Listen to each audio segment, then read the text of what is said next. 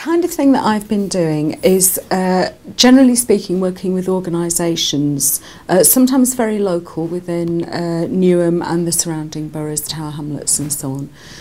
Very often with careers companies, companies that are delivering careers advice, job hunting, job searching, economic regeneration in this locality.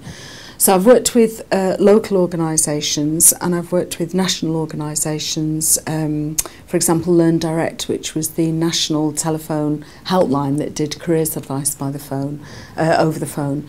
And the kind of things that we've been doing, it's either been evaluating services that are delivered, so actually going in and seeing whether the kind of services delivered to the public, information, advice and guidance, in particular that kind of service, whether that's being delivered effectively, whether it's doing what it's supposed to do, whether it's actually making a difference to the people who are end users of the particular information, advice and guidance.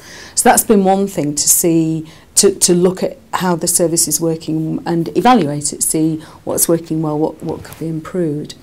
But the other thing that we've done, one big project that we did, was actually looking at the whole of the staff makeup in an organisation that delivered guidance, and actually seeing whether the job descriptions and the way people were doing their jobs was actually delivering the kind of work that now needed to be done. So the feeling was that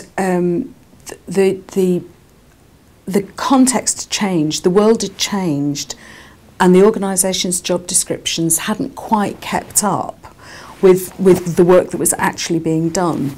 So that was really interesting. We went in, I'm a career guidance specialist by training.